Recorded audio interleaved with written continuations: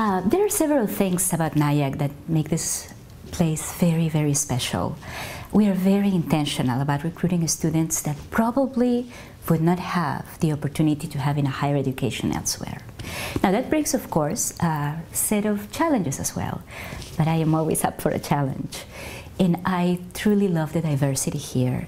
It's not only a diversity in terms of race and ethnic background, which is very real here in terms of the student body as well as the faculty and staff, but also it's diverse in terms of the different social and economic backgrounds, the culture of people, political views, approaches to the universe, and we all come together in the name of our Lord Jesus to ask the question, how do we make a better world?